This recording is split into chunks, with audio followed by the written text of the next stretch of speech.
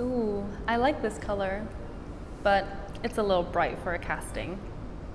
So what is the right makeup for a casting? Hi, I am Aimee Cheng-Bradshaw, and in today's episode, we have makeup artist Vicky Ang from Arly to share with our trainees how to achieve the perfect makeup look for a casting. Hi, I'm Vicky. I'm a makeup artist and co-founder of Arly, an online platform to share beauty knowledge and inspirations. I've been a makeup artist for 10 years.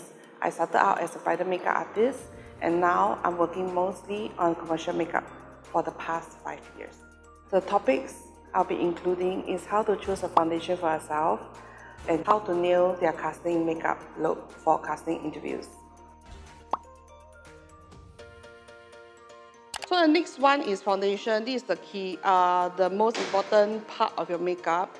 You guys now have to learn how to choose your foundation. There are many shades here. Obviously, the smaller the number, right, means the lighter it is. So let's say this one ST01 means it's the lighter shade in the foundation range. But if let's say she's very fair, maybe you can try 1 or 2 on your hands. After you put some on your hands, put it on your jawline, blend it out, look in the mirror and see if it's too dark or too light on your skin tone.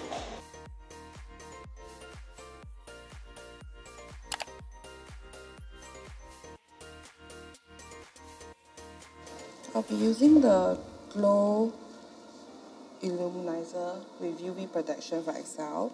If you have oily skin, try to avoid glowy products. I picked out the foundation ST03 from XL. I use my 13 Rushes brushes, foundation brush, to just pat it on the face, buff it out.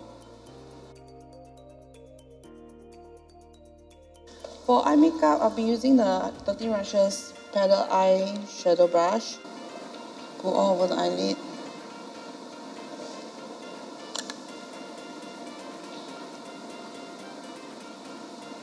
With this lightest color, the highlight color, we'll take a little bit and only dab it in the middle of the eye, just for a more cleaner open eye look, so it will look brighter.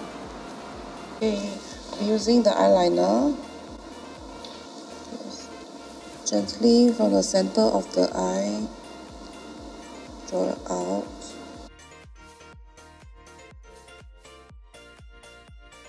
For eyebrows, fill up the ends first.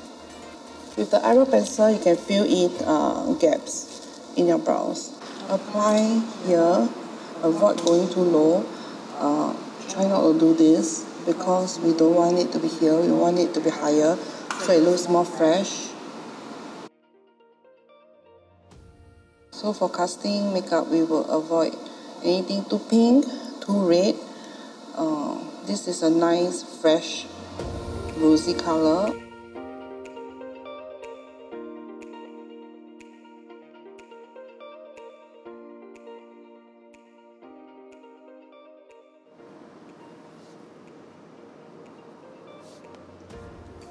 I think I'm ready for my next casting. On the next episode of Are You Ready to Be a Model, our trainees will go through an intensive 30-day catwalk training and would attend their very first assessment by the agency. Did they make it through? Watch the show to find out.